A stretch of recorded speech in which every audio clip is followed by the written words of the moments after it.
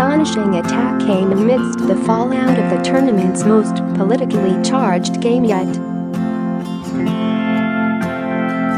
Serbia lost their Group E clash with Switzerland 2-1 in Kaliningrad last Friday after Stoke star and Liverpool target Xherdan Shaqiri scored a last-minute breakaway winner. Shaqiri and Switzerland's other scorer Arsenal star Granit Xhaka both traced their roots to Kosovo, which fought a bloody 16-month war with Serbia over independence in 1998.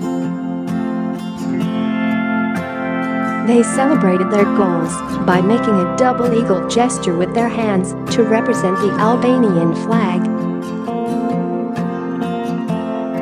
Many people in Kosovo, which has an ethnic Albanian majority, identify with the flag. Both players are facing a FIFA probe and sanctions, but Krstajic could be in bigger trouble.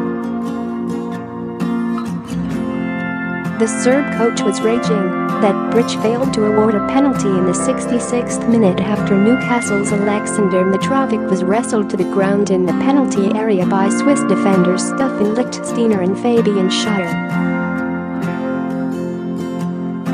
That's left Serbia needing a result against Brazil in their final game. Blasted Krstajic, we were robbed. I wouldn't give the referee either a yellow or red card, I would send him to The Hague. Then they could put him on trial, like they did to us. And on his Instagram page, Krstajic continued his rant, posting pictures of the game with the words, "Unfortunately, it seems that only Serbs are condemned to selective exodus. Once it was The Hague and today in football it is VAR." FIFA take a dim view of political affiliations of their tournaments. Meanwhile, the Serbian press called Shaqiri's celebration shameful provocation, while the midfielder claimed it was just emotion. The Serbian FAR understood to have also complained to FIFA about the Kosovo flag that adorned one of Shaqiri's boots.